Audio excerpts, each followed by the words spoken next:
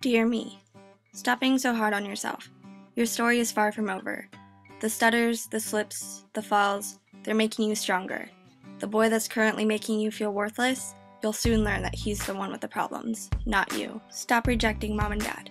The friends and the boys they don't like, there is a reason, and they are right about all of them. Stop pushing them away.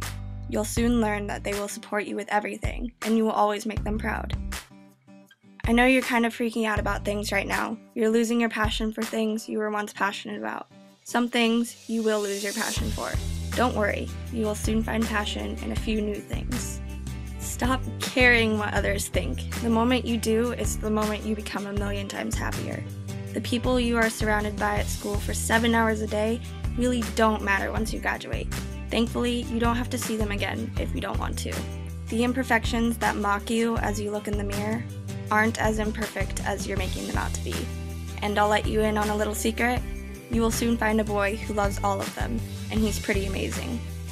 Through the help of this boy, you will learn more about yourself than you ever thought possible. You will learn that you aren't powerless like you're feeling now. You aren't weak, and what you've recently been through is something only the strong survive. You'll learn that you aren't stupid just because you struggle at school more than your older brother did. You're brilliant because you work through it and you graduate despite the struggle. This boy will help you learn to be confident. Yes, you will be confident.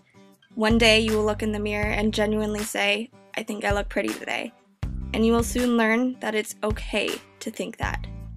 Lastly, you will learn that while you control your own happiness, you are blessed with the most amazing family and friends that make staying happy a lot easier.